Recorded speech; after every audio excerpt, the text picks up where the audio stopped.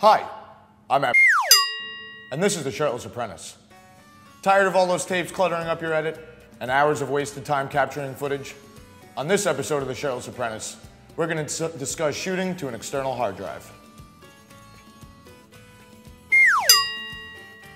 So there are a few major benefits that you're going to get by shooting to hard drive.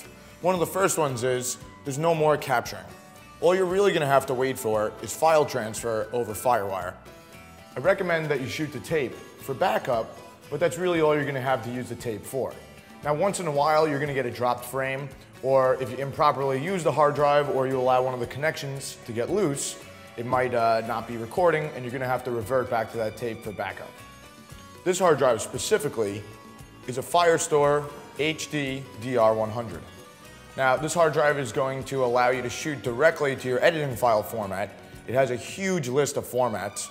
Most used would probably be an MOV file or an OMF file for Avid. Obviously, that's going to benefit you with ease of importing. Also, it's going to allow you to edit on-site with that hard drive, export a project, and give it to your client and be able to leave them with a finalized product on the same day as your shoot. A popular alternative to shooting the hard drive is Panasonic's P2 card. Now, that format will let you shoot to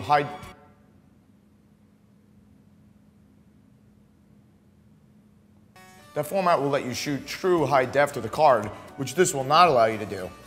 However, the cards have many limitations. First of all, they're very expensive considering the size of the card. An 8GB card can cost almost $1,000 and only give you about 8 minutes of high def time on it.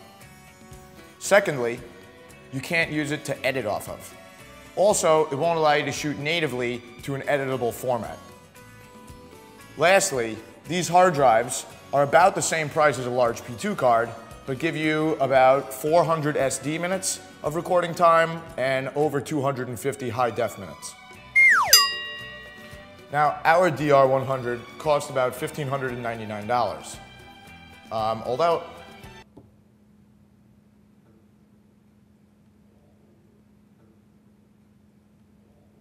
Although that sounds kind of steep at first, when you consider the amount of work it saves you, both with capturing and the fact that it shoots natively to your file format, it will pay for itself relatively quickly. Next week on The Shirtless Apprentice, we're going to take a unique look at the iPhone. See you there.